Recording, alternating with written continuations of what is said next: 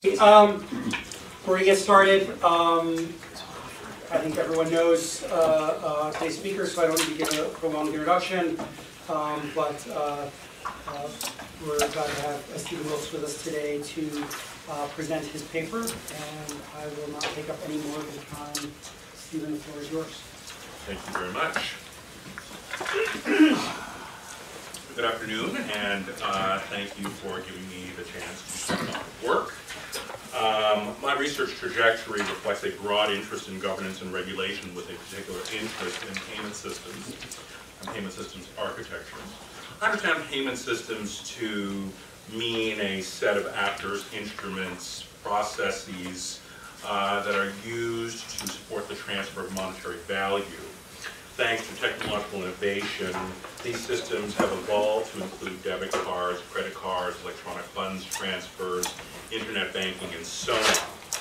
This arena is an important locus of activity where participants give effect to the full range of their social, political, economic, and cultural aspirations, and therefore how we pay for things matters as much as what we buy with our choice of payment instruments.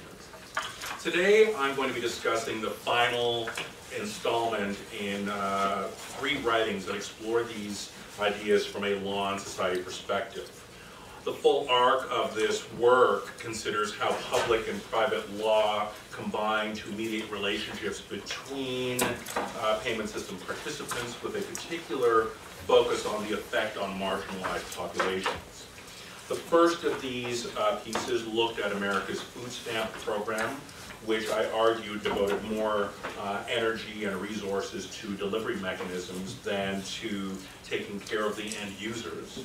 The second explored politicization of migrant remittance flows as part of a broader intentional strategy to intentionally exploit white working class identity politics during the 2016 presidential campaign.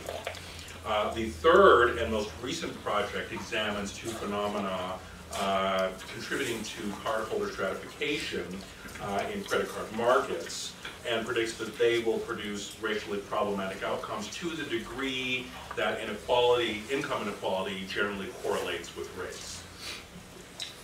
Before turning to today's discussion, I thought it would be helpful to look to the diagram on my right and just generally walk folks through how our credit card landscape works. So most of us will apply online for a credit card which is issued to us. Once we activate the card, we take it to our merchant. Let's say, for example, we spend $100 to purchase something. And we then swipe the card at point of sale, and that triggers a series of information relays between the financial institutions representing the consumer's credit card and the merchant. This information relay facilitates an extension of credit on behalf of the consumer, which the consumer is responsible for, and the funds are therefore transferred to the acquirer institution, which represents the merchant, less a fee, and a portion of that fee is known as an interchange fee. This interchange fee represents, in theory, the cost of processing that payment. And that turns to the first of the 2 arguments that I'm exploring in my latest piece, which is titled Private Interests, Public Law, and a Reconfigured Inequality in the Modern Credit Card Industry. This piece will appear as a lead article in the spring 2019 volume of the Dickinson Law Review.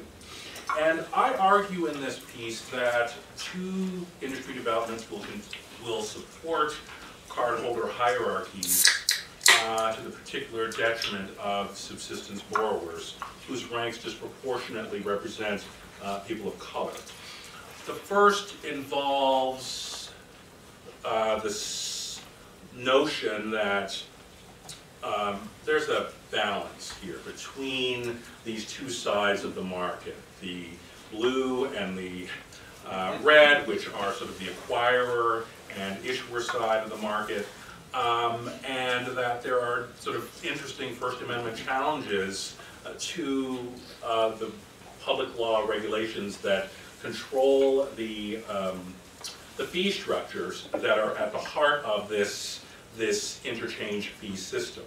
I surmise that if merchants are free to impose additional surcharges as a result of successful First Amendment challenges, that merchants will be free to really engage in very interesting problems, disruptive problems within this payment market. And I'd like to talk a little bit more about that later on in the presentation. The second half of the paper looks at what I call algorithmic lending practices, which use technology to extend structural racism's cumulative effects into the underwriting process.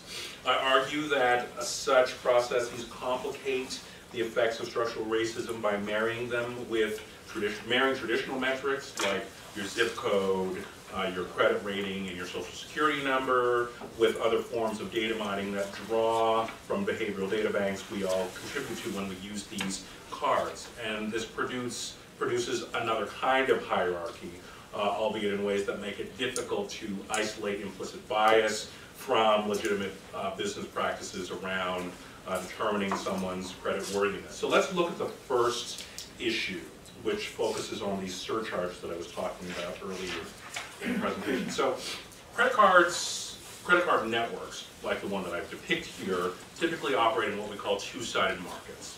That is, one side of the market subsidizes the other. And in a lot of literature in this space, what you find is a rationale which says, look, you have this credit card market, this card network.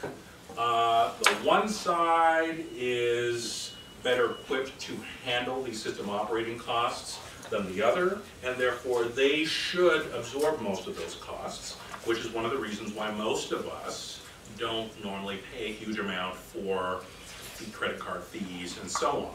The processing costs associated with capturing and processing credit card payments are usually borne by the merchants.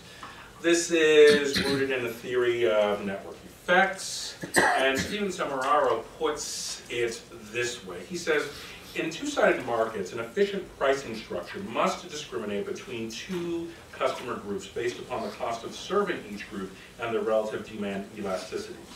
Because merchant demand for credit cards is less elastic than consumer demand, an efficient pricing structure will place greater cost burden on merchants. If surcharging were permitted, merchants could shift that cost to card holders, thwarting the system's ability to price discriminate, and thereby reducing credit card volume below efficient levels.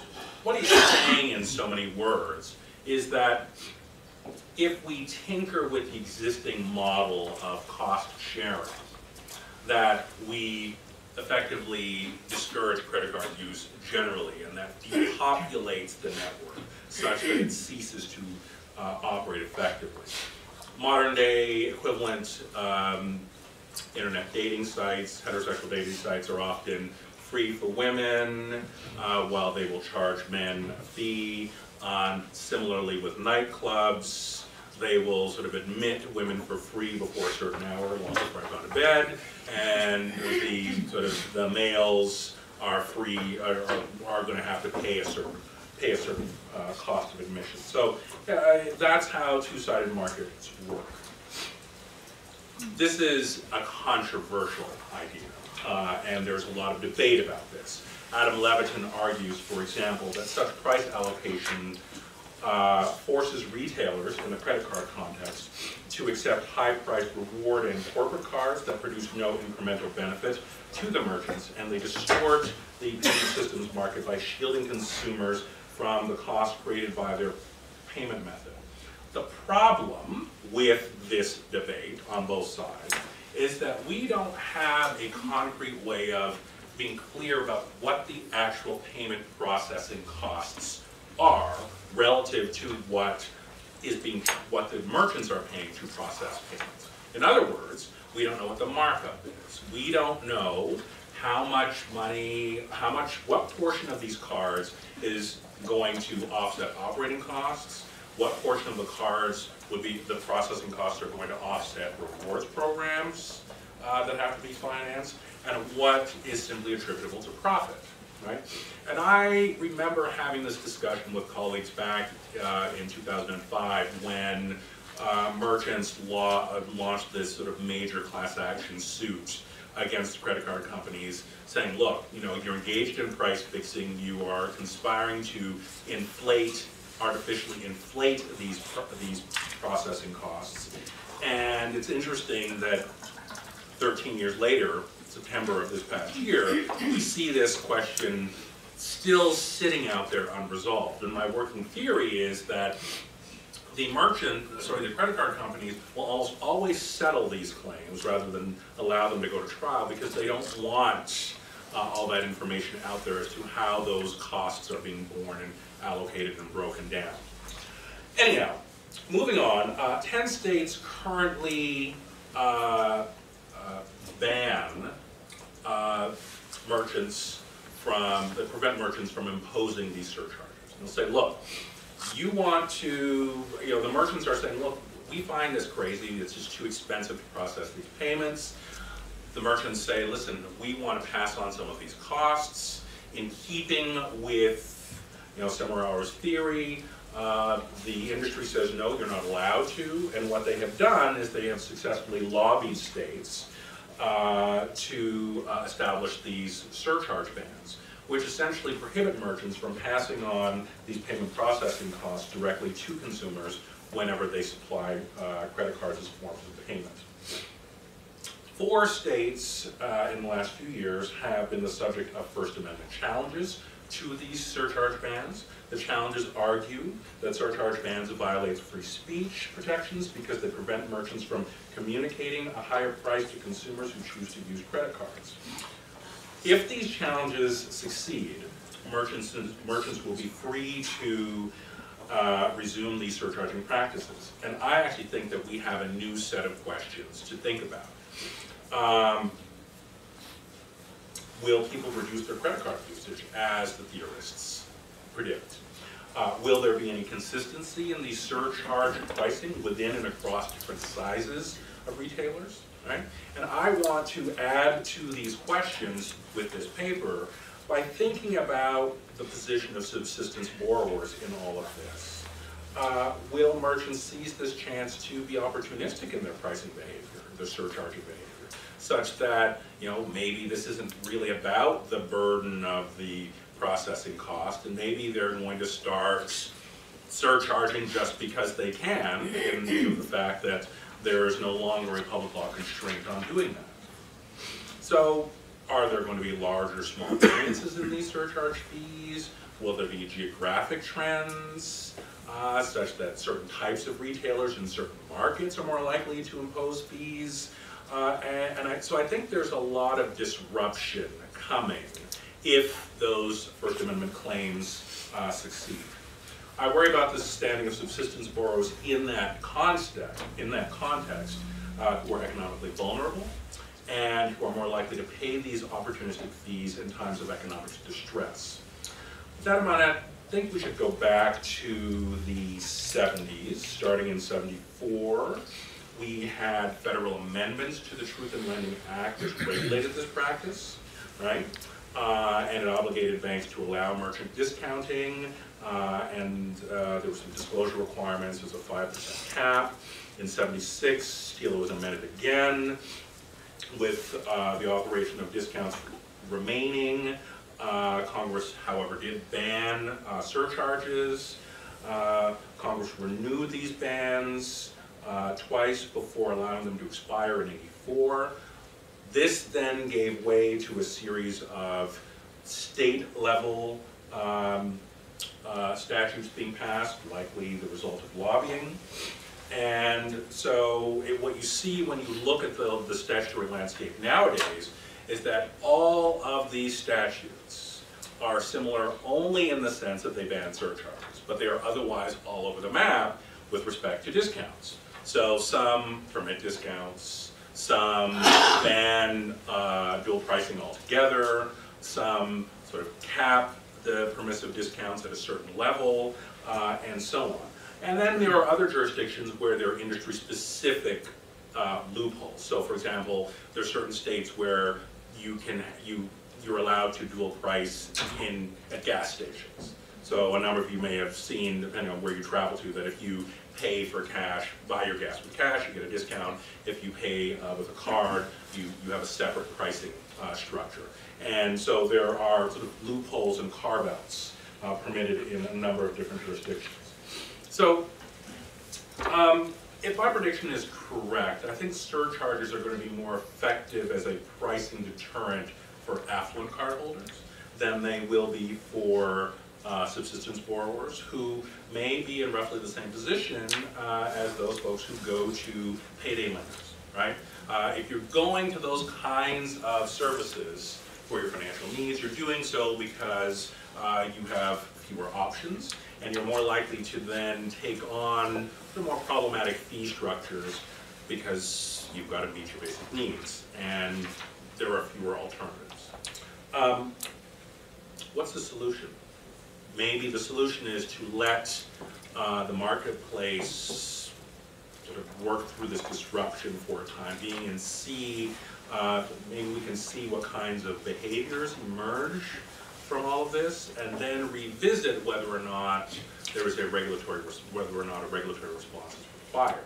But in the meantime, I think we have to wait and see where the jurisprudence goes, and let this First Amendment conversation sort of work its way through the courts.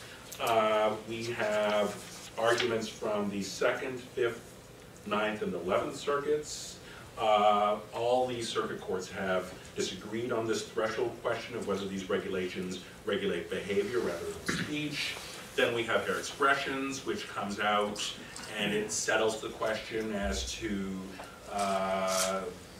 on this issue and says no, this regulates speech, but doesn't go as far as addressing the substantive First Amendment claim. So that then gets remanded back to the Second Amendment, so to the Second Circuit, and we are now waiting to see what happens next. So this is still very much a work in progress. As I said earlier, I'm not entirely convinced that merchants are solely concerned about sort of high payment processing costs, so much as wanting to reduce costs overall and spread their margins, and that this is really just an opportunity to do that.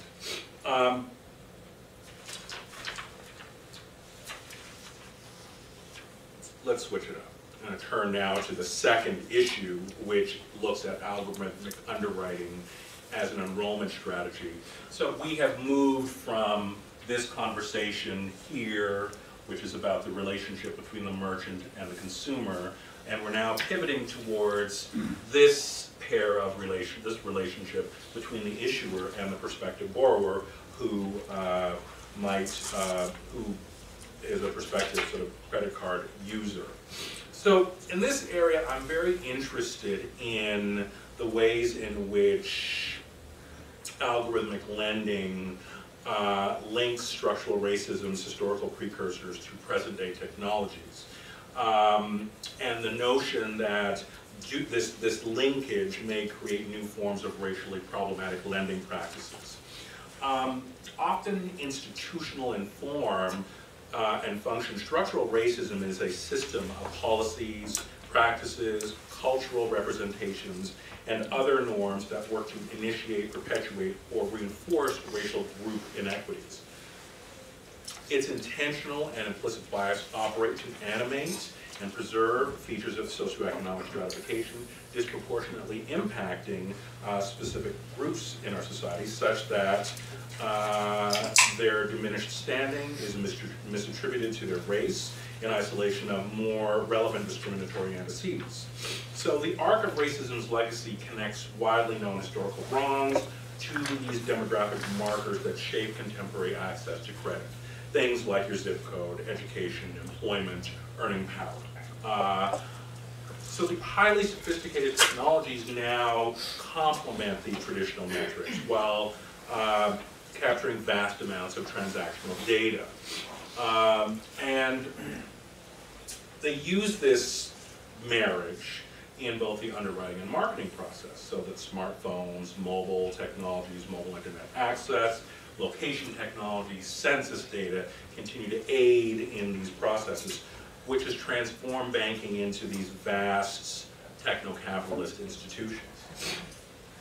I think structural racism is not helpful as a theoretical framework for addressing these kinds of problems. The rubric is mismatched with the harms occasioned by card industry practices, which marry these traditional and modern sort of informational realities. And so I think we have to sort of look to that. So here's an interesting example. In 2010, the Wall Street Journal does this really interesting investigation where they look at Capital One. And they Capital One has this firm that they hire, which, here's how it works. You fire up your cell phone, you go to their website. The firm captures a whole bunch of information from your phone or your mobile device as it's the relay of information between the mobile device and the website. The firm then goes to the data bank, this large behavioral data bank, and they build a composite of assumptions about your proclivities. And then they slot you in one of 66 Nielsen demographic ratings. And your placement in that taxonomy, right, determines the kind of card you get. So, I'm going to read some of the examples for those of you who haven't had a chance to read the paper. Segment 65 is labeled Big City Blues, and it reads as follows. With a population that's 50% Latino, Big City Blues has the highest concentration of Hispanic Americans in the nation. But it's also the multi-ethnic address for downscale Asian and African American households occupying the older inner city apartments in their cities. Concentrated in a handful of major metros, these young singles and single-parent families face enormous challenges: low incomes, uncertain jobs, and modest education. More than 40% haven't finished high school. So that's a descriptive that is used to then determine what interest rate you get on your card, what your credit limit is, right? The 7th place, Money and Brains. You might want to know that. Residents of the Money and Brains segment seem to have it all: high incomes, advanced degrees, and sophisticated tastes to match their credentials. Many of these city dwellers are predominantly white, with a high concentration of Asian Americans, and are married couples with few children who live in fashionable homes on small manicured lawns. How about that? So Audrey McFarlane makes the point that these descriptions use particular combinations of terms like upper class, affluent, diverse, or ethnic in ways that are not simply descriptive, but infused with these value-laden assumptions. And at the very least, she says these clusters may be skewed by images of ourselves that are sold to us and arguably, as a result, are coveted and absorbed. So this is really interesting to me. And just as an example, so I tested this theory a while ago. I was in Newport Beach, California. I went to Capital One, applied for a credit card, and used all the same. I used a fixed, age, demographic, all that stuff, income, all that sort of thing, education and whatnot. I get a card, and the rate is what it is. Then I go through the exact same process on a layover in Detroit. The exact same process. And I get a different card, right? From the same label, but I get a different set of options in terms of my credit limits, the interest rates, the introductory rate is different. And so I think that is in keeping with what I'm describing by way of an example. Now, the problem is that public law is very limited in its capacity to reach this problem. The Equal Credit Opportunity Act forbids the use of certain demographic markers in determining creditworthiness, but this regime has no mandatory requirement for capturing race-based reporting in the way that residential mortgagees have to report out. So we have a limit there. Then there's this sort of question about what we can do to fix this in other ways. How do we fix this?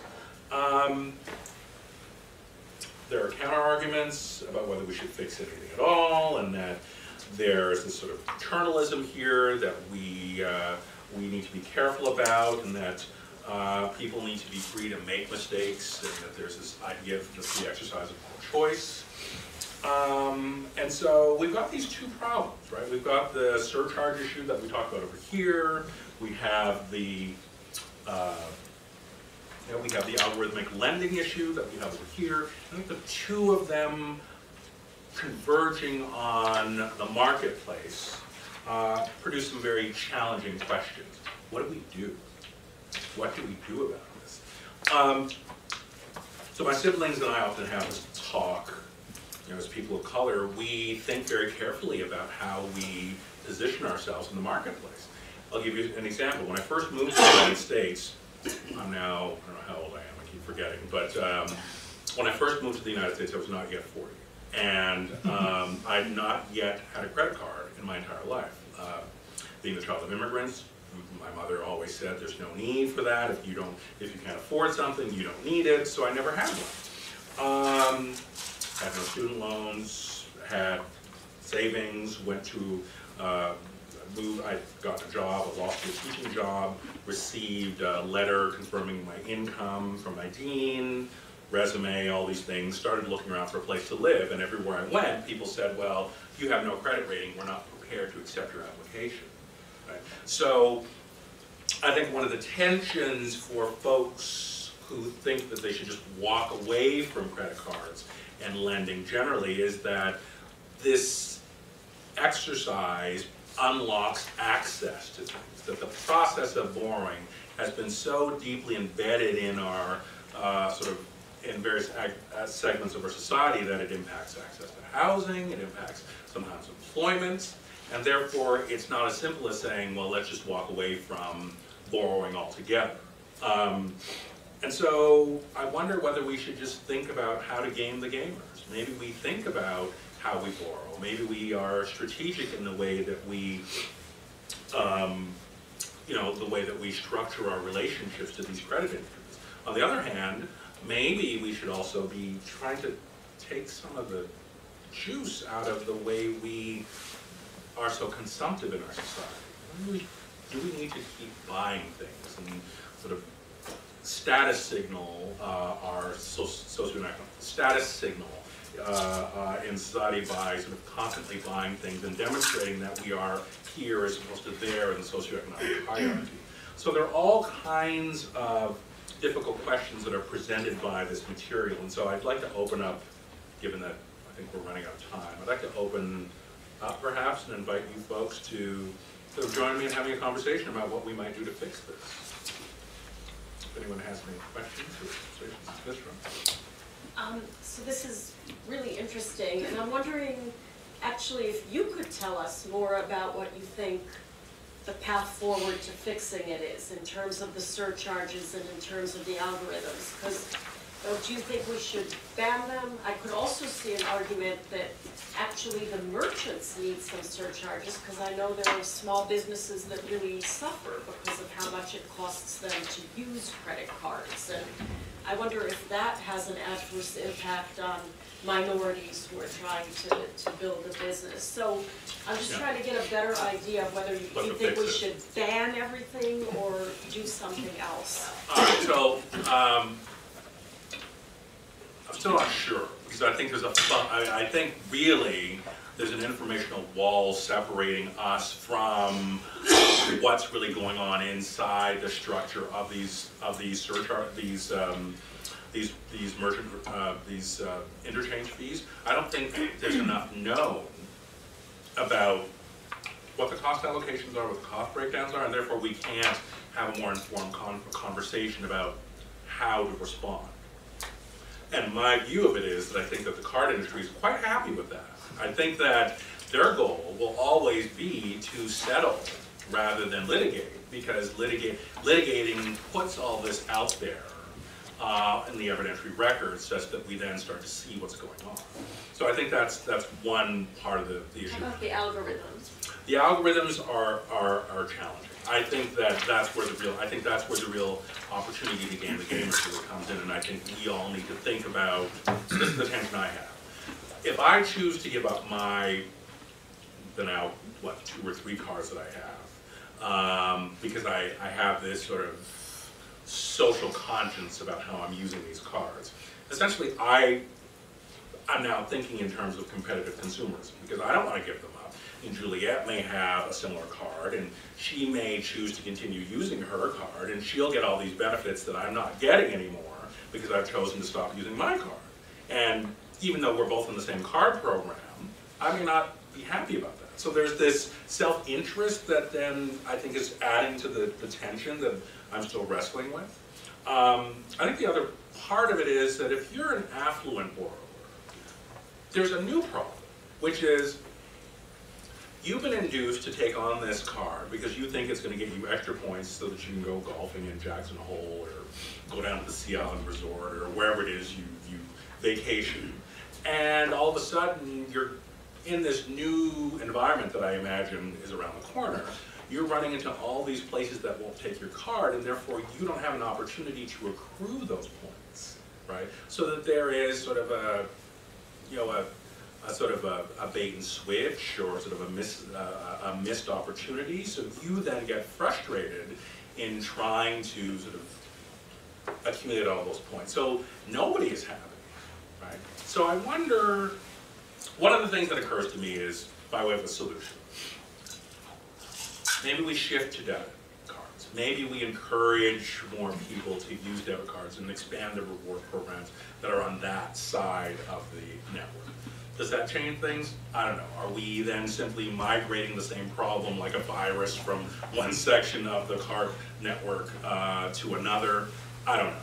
I wonder if there's a sort of a light regulatory touch that we can look at. I'm still wrestling with that.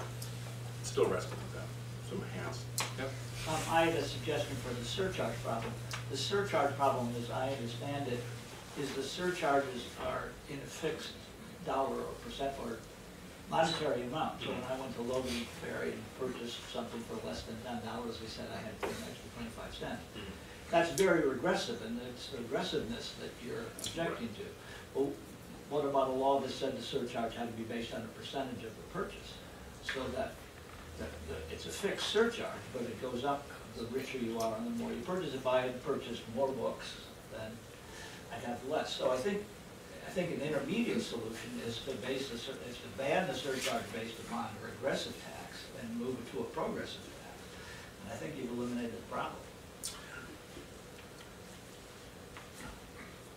In my view, though, I think that the challenge with that is that the actual cost, the technical process of carrying out this interplay here is functionally indistinguishable. It doesn't matter what it is you're spending or how much you're spending.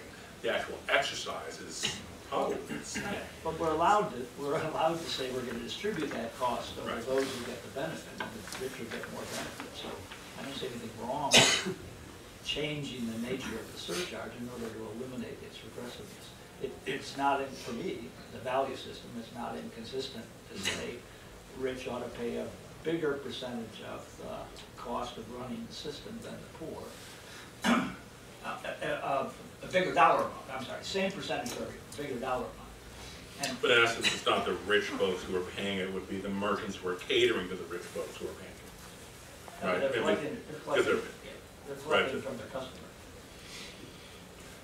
They might be, yeah.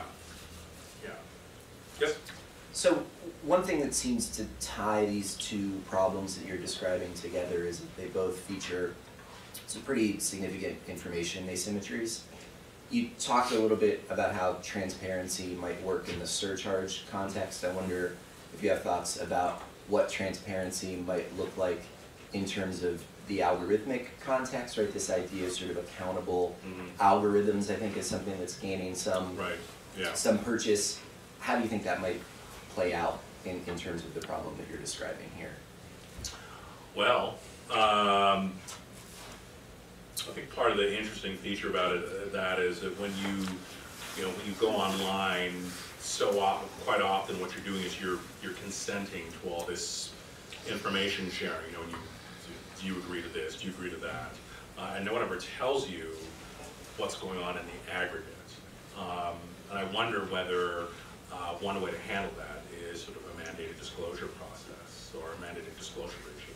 I think we'd have to think about how we design that. I mean, what is it that we're asking for in that process? Are we looking, because I think that connects to this public law question about how we report out.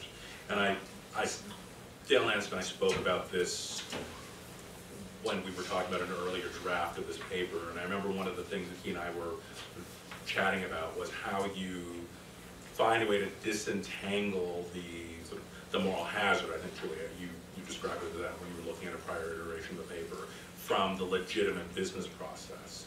And it may be that this disclosure regime on the actuarial side of things, on the algorithmic side, could be devised in such a way as to demonstrate the ways in which these entities are trying to effectuate that disentanglement. So I mean, I think that might be one approach. I'm still wrestling with exactly what that looks like. Are you going to share your methodology, bearing in mind that you're talking about a space that's highly competitive, and that when I talk about it with other colleagues in sort of the fintech space, they all sort of groan and back up and say, well, wait a minute, that's almost like a trade secret, right? And I think that's what I keep colliding with, is that it has a kind of proprietary sort of protectiveness about it, that you can see how these financial firms are not interested in having that conversation. I don't know if that answers your question. Yeah. Yes? So I don't know anything much about the First Amendment, so I think this is probably a very dumb question, but I'm really surprised that there's a colorable First Amendment argument against the state laws that are attempting to regulate the discounts and surcharges. If that's true, isn't there a colorable First Amendment argument that the antitrust laws, which prohibit horizontal exchange of price information between horizontal competitors, violate the First Amendment? Or am I missing something? Yeah,